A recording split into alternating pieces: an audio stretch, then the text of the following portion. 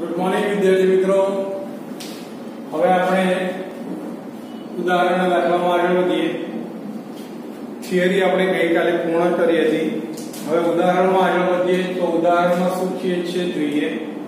ઉદાહરણ 2.16 ઉર્જાનો SI એકમ જૂલ બરાબર કેજી મીટર સ્ક્વેર સેકન્ડ -1. એ તો તમે જાણો છો. તો ઉર્જાનો SI એકમ જૂલ બરાબર કેજી મીટર સ્ક્વેર સેકન્ડ -2. તે જ રીતે વેગ માટે મીટર સેકન્ડ -1, પ્રવેગ માટે મીટર સેકન્ડ -2 છે. તો નીચે આપેલ સૂત્રો પૈકી કયા સૂત્રો પારમાણ્ય દ્રષ્ટિએ ગતિ ઉર્જા માટે તમે ખોટા ઠેરવશો? કઈ ઉર્જા લેવાની છે? ગતિ ઉર્જા. કે મારે અહીંયા આ વેગ, પ્રવેગ અને આ m પદાર્થનું દળ છે. જો ધ્યાન આપજો, m પદાર્થનું શું સૂચવે છે? દળ. ને આધારે મારે ગતિ ઉર્જાનું સૂત્ર આમાંથી કયું ખોટું છે તે શોધવાનું છે. 5 વસ્તુ તમને આપેલી છે. 5 માંથી કયા ગતિ ઉર્જાના સૂત્રો ખોટા છે તે આપણે સાબિત કરવાનું છે. ઓકે, તો ચલો હવે આપણે જોઈએ એના ઉકેલની અંદર.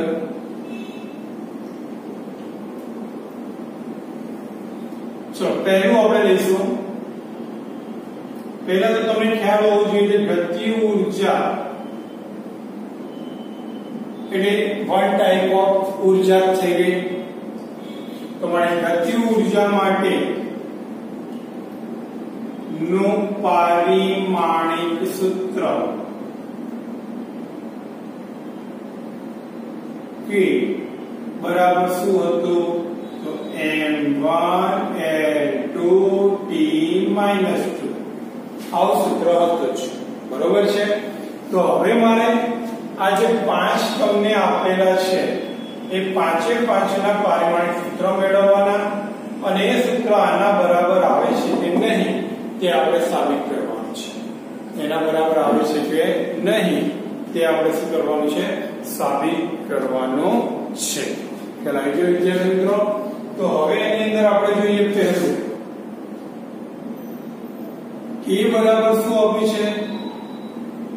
એમાં k બરાબર m²v3.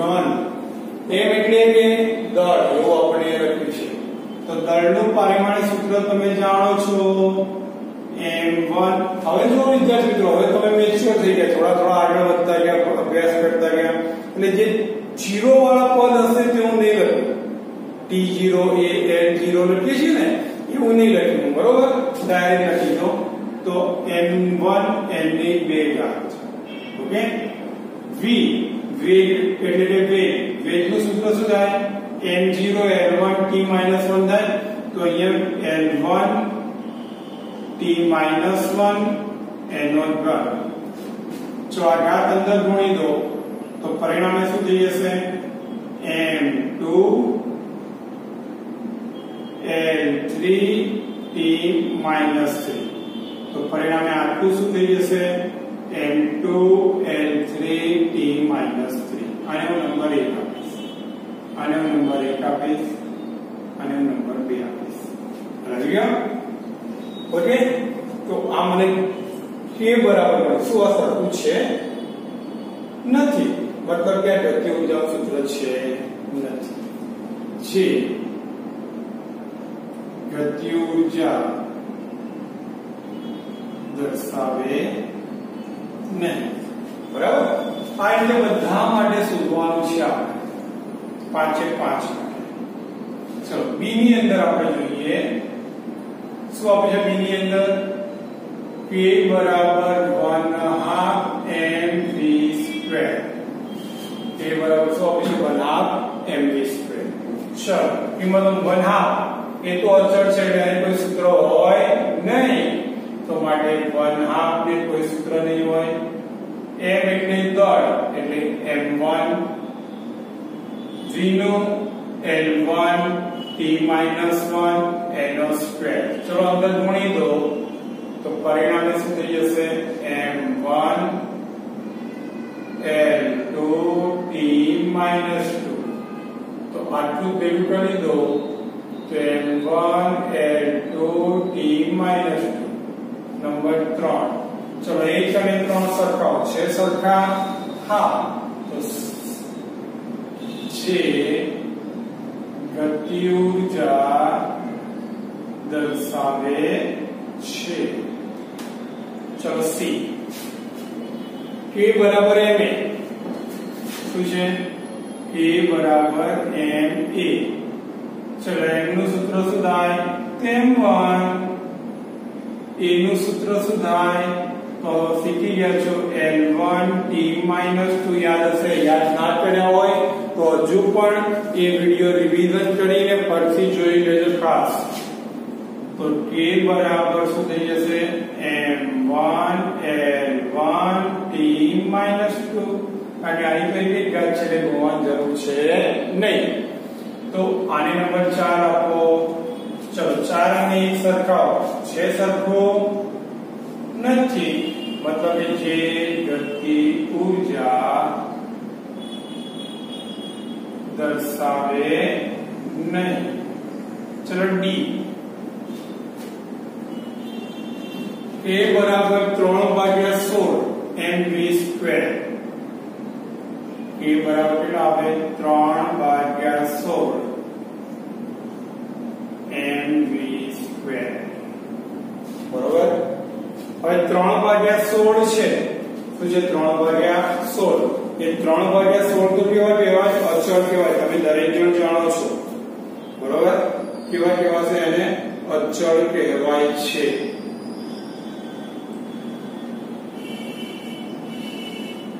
બરોબર તો માટે એને કોઈ પારિમાણિક સૂત્ર હશે ને એટલે આનું મૂકવાનું મારે તો k બરાબર શું મળી ગયું હવે m1 L1 t - 1 એનો વર્ગ ચલો અંદર ગુણી દો તો k બરાબર m1 L2 t - 2 તો માટે k બરાબર શું થઈ ગયો m1 L2 t - 2 number 5 ready તો હવે આ સરખા આવ્યું 1 અને 5 હા આવ્યું ને તો હવે અહીંયા લખાશે જે સમાન છે પરંતુ વ્યાખ્યા પ્રમાણે સાચું નથી વ્યાખ્યામાં આવું સૂત્ર આવે છે 1/2 mv સ્ક્વેર બરોબર માટે વ્યાખ્યા પ્રમાણે સાચું છે નહીં બરાબર હવે આગળ આપણે જોઈએ ઈ શું છે k બરાબર 1/2 mv square plus ma 1/2 mv square plus ma ચલો કિંમત મૂકો હવે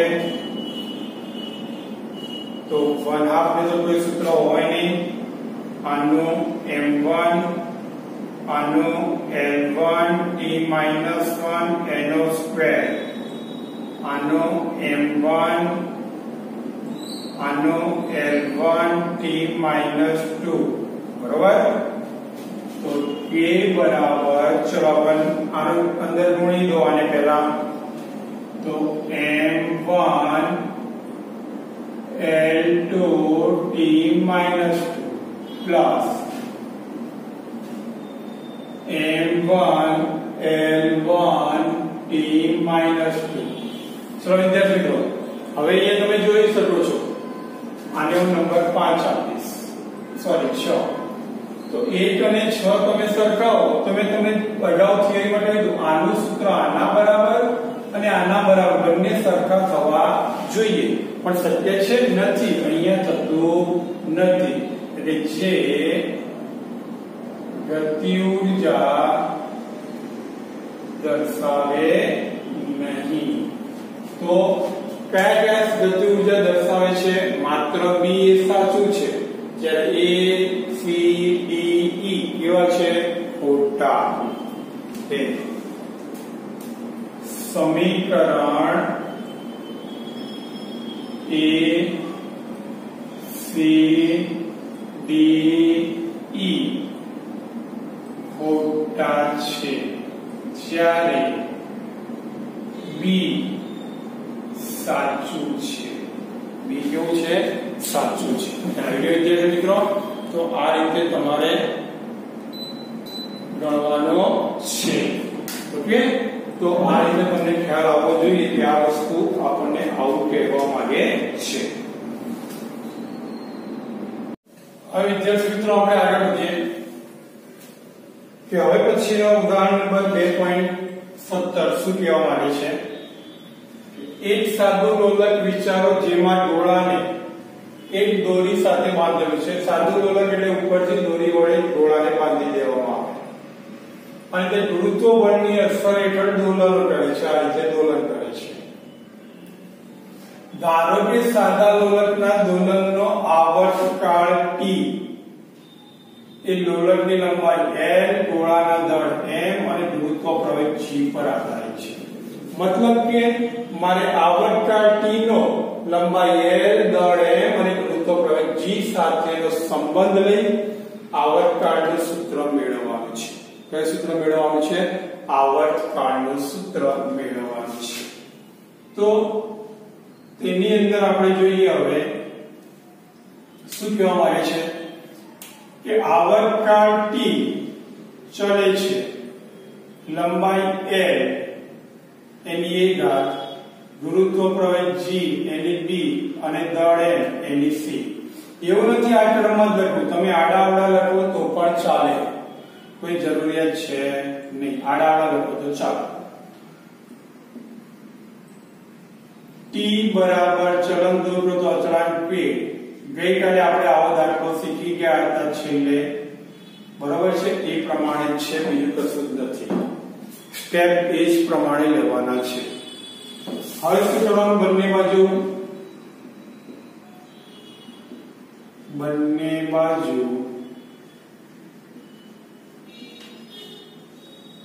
પારિમાણિક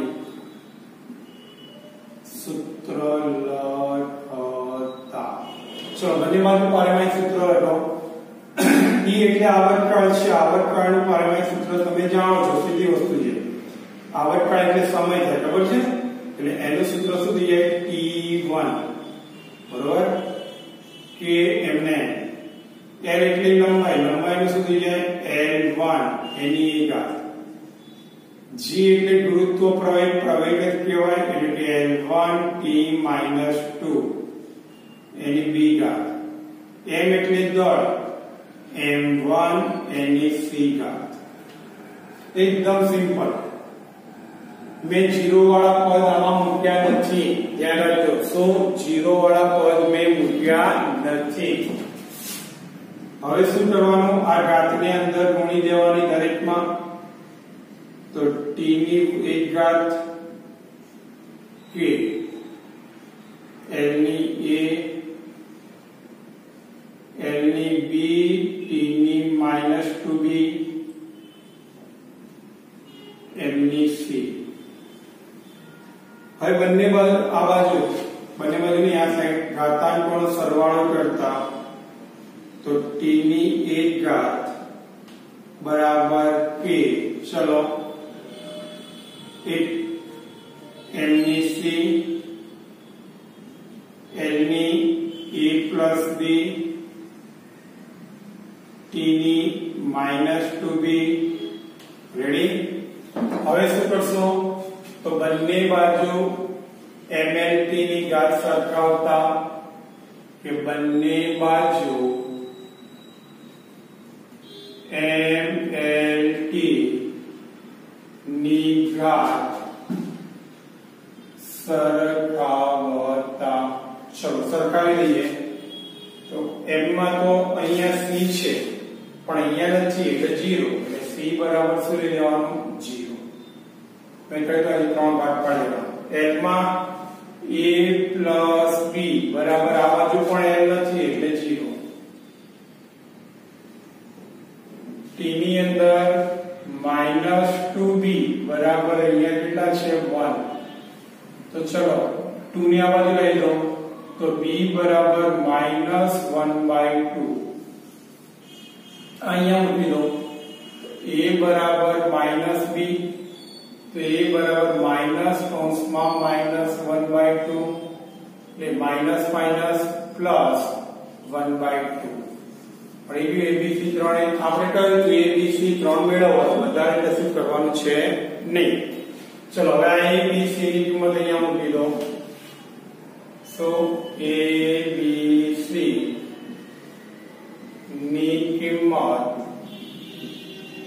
સમીકરણ 1 માં મૂકતા તો t બરાબર k l ની a ઘાત છે એટલે કે 1/2 g ની b ઘાત છે એટલે -1/2 અને m ની c ઘાત છે એટલે 0 એટલે આ પદ તો નીકળી ગયું બરોબર. તો t બરાબર k માઈનસ ઘાત છે એટલે એ છેદમાં આવી જાય તો અંડર રૂટ માં શું થઈ ગયું l/g k બરાબર 1/2 પાઈ લેતા અચળાંકોમાંથી t બરાબર 1/2 પાઈ અંડર રૂટ l/g જે આવર્તકાળનું સૂત્ર છે. હવે તમને એમ થશે તમે ગઈ વખતે તો 1 લીધો હતો. શું લીધું હતું? 1. પણ અહીંયા એવું જરૂરી નથી કે દરેક વખતે 1 જ લેવો. સોરી, અહીંયા 1/2 પાઈ નહીં આવે. k ની કિંમત શું આવશે? 2 પાઈ અંડર રૂટ આવશે. અહીંયા k બરાબર 2 પાઈ લેવાનું છે આપણે. સોરી, આવૃત્તિ હોય ને તો 1/2 પાઈ અંડર રૂટ g/l થઈ જશે. વ્યસ્ત થશે બરોબર છે. એટલે 2 પાઈ અંડર રૂટ l/g જે આવર્તકાળનું શું છે? સૂત્ર. એકદમ સરળ દાખલા છે, કશું દાખલામાં છે નહીં. ચલો વિદ્યાર્થી મિત્રો, સ્વાધ્યાયમાં દાખલામાં આપણે આગળ વધીએ. સ્વાધ્યાયમાં 2.3 હવે આપણે જે શીખવાનું છે તે સ્વાધ્યાયના દાખલા છે. જો કે અમુક દાખલા આપણે વચ્ચે વચ્ચે લેતા ગયા છીએ, તમને ખ્યાલ હશે. જે દાખલા આપણે થિયરી સાથે લેવાના રહી ગયા હતા તે દાખલા હવે આપણે જે સમજવાના છે કે ઉષ્મા અથવા ઊર્જાનો એકમ કેલરી છે. તો તમે જાણો છો કે ઉષ્મા ઊર્જાનો એકમ કયો છે? કેલરી, જે લગભગ 4.2 જૂલ બરાબર છે. જ્યાં 1 જૂલ બરાબર 1 કેજી મીટર સ્ક્વેર સેકન્ડ -2. તો એકમોની નવી પ્રણાલીનો ઉપયોગ કરે, મતલબ કે નવી જ આખી પદ્ધતિ આવે. એફપીએસ પણ નહીં, સીજીએસ પણ નહીં, કોઈ પણ નહીં, પણ નવી જ પદ્ધતિ જેમાં દળનો એકમ આલ્ફા કેજી, લંબાઈનો એકમ બીટા કેજી અને સમયનો એકમ ગેમા સેકન્ડ.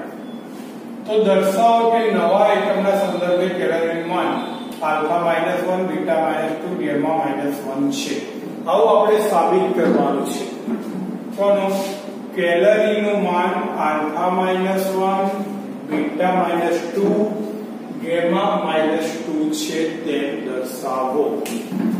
આપણને એકમ કોનો આપેલો છે? કેલરી. કઈ પદ્ધતિ આપી છે આપણને? કેલરી. તો 1 કેલરી બરાબર કેટલા આપેલા છે આપણને? 4.2 જૂલ. સો ચલો એના ઉકેલમાં આપણે જોઈએ. 1 કેલરી 4.2 જૂલ. હવે આપણે એમપીએસ પદ્ધતિમાં આપેલું છે અને નવી પદ્ધતિમાં શોધવાનું છે. તો એમપીએસ પદ્ધતિ સામે કઈ પદ્ધતિ આવશે? નવી પદ્ધતિ. એમપીએસ પદ્ધતિની અંદર પ્રારંભિક મૂલ્ય n1 બરાબર 4.2 આપ્યું છે. અહીંયા આપણે n2 શોધવાનું છે બરાબર. અહીંયા m1 આપણને આપેલું છે કેટલું છે? kg માં છે, એકમમાં kg માં. અને નવી પદ્ધતિમાં આપણે શું લેવાનું છે? એને આલ્ફા લેવાનું છે. શું લેવાનું છે? આલ્ફા તરીકે લેવાનું છે. એટલે 1 kg, જ્યારે અહીંયા નવી પદ્ધતિમાં 2 p આલ્ફા kg લેવાનું છે આપણે L1 બરાબર 1 મીટર અહીંયા L2 બરાબર બીટા મીટર T1 બરાબર 1 સેકન્ડ T2 બરાબર ગામા સેકન્ડ થશે બરોબર છે કોણ ઊર્જા તો માટે ઊર્જાનો પારિમાણિક સૂત્ર તમે જાણો છો તેમ m1 m2 t-2 આવું તમે ઊર્જાનું પારિમાણિક સૂત્ર જાણો છો શું થાય m1 m2 t-2 તો હવે અહીંયા એક સૂત્ર છે કે n2/n1 બરાબર બ્રેકેટમાં m1/m2 m1/m2 હવે અહીંયા ઉપર છે ને આ જે ઘાતાંક છે તે લખવાના છે શું મૂકવાની છે આ જે ઘાતાંક મળે છે તે તો m1 તો એ પ્રમાણે લંબાઈ માટે તમે લખો કોના માટે લખવામાં આવે લંબાઈ માટે તો L1/L2 N2 T1/T2 N-2 okay તો આ પ્રમાણે આપણે દરેક પદ મૂકવાના છે આ m1 n2 ની કિંમત અહીંયા મૂકી દો તો n2 બરાબર n1 બ્રેકેટમાં m1 બરાબર 1 આલ્ફા એની 1 બીટા એની બેટા 1 ગામા એની -2 ઓકે ચલો n2 n1 તમને આપેલા છે કેટલા 4.2 આલ્ફા ઉપર છે તો આલ્ફાની એક ઘાત કહેવાય ઉપર એટલે કે લઈએ -1 એની એક બીટાની -1 એની 2 ગામાની -1 એની -2 તો n2 બરાબર 4.2 આલ્ફાની -1 ને +1 એટલે કે આલ્ફા -1 બીટા -2 ગામાની 2 ગામાની માઈનસ શું થઈ જશે પ્લસ થઈ જશે રકમ અહીં ભૂલ છે ભૂલથી આપણે ભૂલથી લખાઈ ગયું હતું એટલે 4.2 શું થઈ જશે આલ્ફા -1 બીટા -2 ગામાની 2 તો આ મને કેલરીનું માન મળ્યું શું મળી ગયું કેલરીનું માન બરોબર છે સાવ સરળ જ છે પણ આ સૂત્ર યાદ રાખજો ખાસ વિદ્યાર્થી મિત્રો JEE નીટ માટે ખાસ મહત્વનું સૂત્ર છે હવે આગળ આપણે વધીએ 2.5 કે લંબાઈનો નવો એકમ એવી રીતે પસંદ કરવામાં આવે નવો એકમ લંબાઈનો માં આવે છે કે શૂન્ય અવકાશમાં પ્રકાશની ઝડપ 1 એકમ થાય સમજો શૂન્ય અવકાશમાં પ્રકાશની ઝડપ 1 એકમ થાય એટલે કે 1/c લેવો પડે એટલે 1 એકમ થાય જો પ્રકાશને સૂર્ય અને પૃથ્વી વચ્ચેનું સરેરાશ અંતર કાપતા લાગતો સમય 8 મિનિટ ને 20 સેકન્ડ હોય તો લંબાઈના નવા એકમ સંદર્ભે સૂર્ય અને પૃથ્વી વચ્ચેનું અંતર કેટલું થાય આ નવા એકમના સ્વરૂપમાં સૂર્ય અને પૃથ્વી વચ્ચેનું અંતર કેટલું થશે તે આપણે શોધવાનું છે તો ધ્યાન સૂર્ય અને પૃથ્વી વચ્ચેનું અંતર d બરાબર c * t હવે તમને દર્શાવવા કઈ રીતે તમે લાવ્યા તો તમે વેગ બરાબર અંતર ભાગ્યા સમય આવો શીખી ગયા છો હવે આ વેગ એટલે કયો વેગ તો શૂન્ય અવકાશનો વેગ એટલે c થાય d/t આ t ને આ બાજુ લઈ ગયો એટલે d બરાબર c * t આવી ગયો ઓકે એટલે d બરાબર c * t જ્યાં c શું છે શૂન્યાવકાશ પ્રકાશનો વેગ, t શું છે લાગતો સમય છે બરોબર। હવે નવા એકમમાં મેં કહ્યું કે શૂન્યાવકાશમાં પ્રકાશની ઝડપ 1 એકમ હોય। શૂન્યાવકાશમાં પ્રકાશની ઝડપ કેટલી હોય 1 એકમ।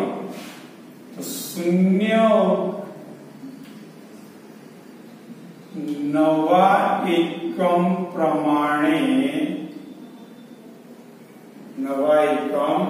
પ્રમાણે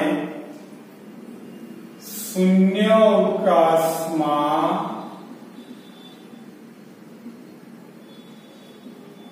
પ્રકાશની ઝડપ 1 એકમ હોવાથી તે પ્રમાણે નવો એકમ બરાબર નવા એકમ મુજબ સૂર્ય અને પૃથ્વી વચ્ચેનું અંતર બરાબર જૂના એકમ પ્રમાણે શું હતું c ગુણ્યા t અને 1 એકમ લેવાનું છે એટલે ભાગ્યા c ઉડી ગયા અથવા તો આમ ન લખો તમે તો c ગુણ્યા t પણ નવા એકમમાં શૂન્યાવકાશમાં પ્રકાશની ઝડપ 1 એકમ એટલે પરંતુ c બરાબર 1 લેતા તો શું થઈ જાય અંતર બરાબર 1 into t એટલે t કેટલો છે t 8 ગુણ્યા 60 વત્તા 20 8 છે 48 વત્તા 20 એટલે કે 500 બરોબર। આ નવું અંતર મળી સૂર્ય અને પૃથ્વી વચ્ચે શું મળી કે સૂર્ય અને પૃથ્વી વચ્ચેનું નવું અંતર। મિત્રો હવે આપણે સ્વાધ્યાયમાં 2.7 તરફ આગળ વધીએ કે એક વિદ્યાર્થી 100 મોટવણી ધરાવતા માઇક્રોસ્કોપ વડે મતલબ કે માઇક્રોસ્કોપની મોટવણી કેટલી આપેલી છે 100 ઓકે માઇક્રોસ્કોપની મોટવણી બરાબર કેટલી છે 100 માનવ વાળની જાડાઈ માપે છે તે 20 અવલોકન નોંધે છે તો કેટલા અવલોકનની નોંધ કરે છે 20 અવલોકનની નોંધ કરે છે અને નક્કી કરે છે કે માઇક્રોસ્કોપના દ્રશ્ય ક્ષેત્રમાં વાળની જાડાઈ માઇક્રોસ્કોપ વડે જ્યારે તે માપે છે ને ત્યારે તેને જોવા મળતી વાળની જાડાઈ 3.5 મિલીમીટર છે શું છે 3.5 મિલીમીટર એટલે એને આભાસી જાડાઈ કહેવાય કેવી જાડાઈ કહેવાય આભાસી જાડાઈ 3.5 મિલીમીટર તો અંદાજિત જાડાઈ શોધો અને તેને અંદાજિત ન કહો અને સાચી કહો તો પણ ચાલે 10મા ધોરણમાં તમે દરેક જણ શીખી ગયા છો કે મોટવણી બરાબર પ્રતિબિંબની ઊંચાઈ છેદમાં વસ્તુની ઊંચાઈ આવતું હતું આવું હા કે ના પ્રતિબિંબની ઊંચાઈ છેદમાં વસ્તુની ઊંચાઈ તો અહીંયા આપણે લખવાનું કે આભાસી જાડાઈ છેદમાં અંદાજિત જાડાઈ મારે અંદાજિત જાડાઈ શોધવાની છે કરતા બનાવી દઈશ તો અંદાજિત જાડાઈ બરાબર આભાસી જાડાઈ છેદમાં મોટવણી ચલો આભાસી જાડાઈ કેટલી છે મિત્રો 3.5 મોટવણી કેટલી છે 100 છેદમાં લાવી દો બરાબર એટલે 3.5 સોરી 35 છેદમાં 1000 આવે એટલે 10⁻³ મિલીમીટર કારણ કે પેલો તો એકમ મિલીમીટર છે જ એટલે એક તો એમને એમ રહેશે એટલે 3.5 ગુણ્યા 10⁻³ મિલીમીટર બરોબર અને આને મિલીની જગ્યાએ તમે જો ભૂલે ચૂકે આવું કરી દો કે 35 માઇક્રોમીટર અને મિલી એટલે 10 ની -3 થાય -3 ને -3 એટલે -6 બરોબર એટલે અહીંયા તમે 10 ની -3 ગુણ્યા 10 ની -3 મીટર એટલે 35 ગુણ્યા 10 ની -6 મીટર એટલે 35 માઇક્રોમીટર પણ લખી શકાય બરોબર ચલો આગળ વધીએ હવે આપણે એક મકાનનો ફોટોગ્રાફ 35 મિલીમીટરની સ્લાઇડ પર 1.75 સેન્ટીમીટર ક્ષેત્રફળ આવરી છે આવરી લેતું ક્ષેત્રફળ કેટલું છે 1.75 બરોબર કેટલું ક્ષેત્રફળ આવરી લે છે 1.75 ક્ષેત્રફળ છે એટલે સેમી સ્ક્વેર આવશે આ સ્લાઇડને એક પડદા પર પ્રોજેક્ટ કરતા હો પડદો હોય એના પર પાડવામાં આવે તો મકાનનું ક્ષેત્રફળ 1.55 મીટર સ્ક્વેર મળે છે કેટલું મળે છે 1.55 તો પ્રોજેક્ટરની પડદાની ગોઠવણીની રેખીય મોટાવણી કેટલી હશે તે મોટાવણી કેટલી હશે રેખીય તો પહેલા તો મારે એનું ક્ષેત્રફળ આપ્યું છે આપણે બરાબર તો ક્ષેત્રીય મોટાવણી શોધવી પડે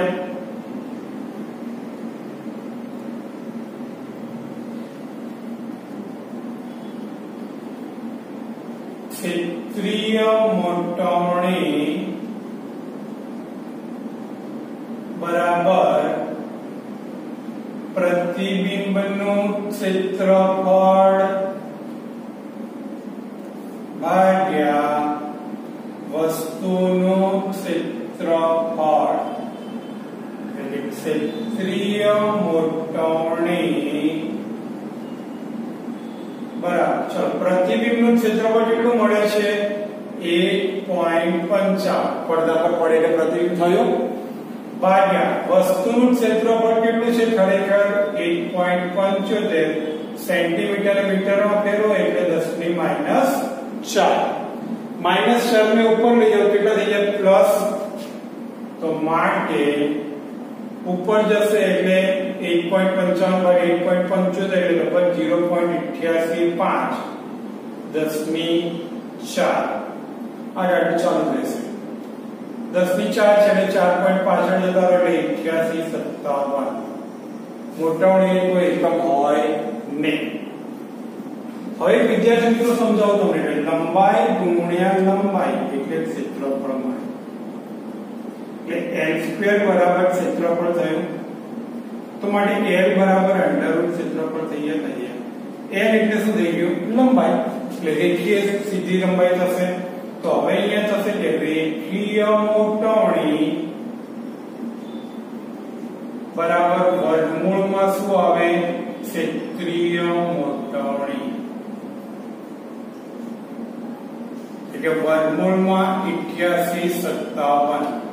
88 નું વર્ગમૂળ કાઢો એટલે 90 નું 9000 આસપાસ થાય 3 કરો 30 ગુણ્યા 30 બરોબર તો એને આધારે 90 થશે 9 9 81 એટલે 90 નું 8100 આસપાસ થાય તો આનું થશે 94.1 બરોબર 90 નું 90 ગુણ્યા 90 કરો એટલે 8100 થશે બરોબર ઓકે તો અહીંયા આપણે સ્વાધ્યાયના 2.9 દાખલાને પૂર્ણ કરીએ છીએ જય હિન્દ જય ભારત।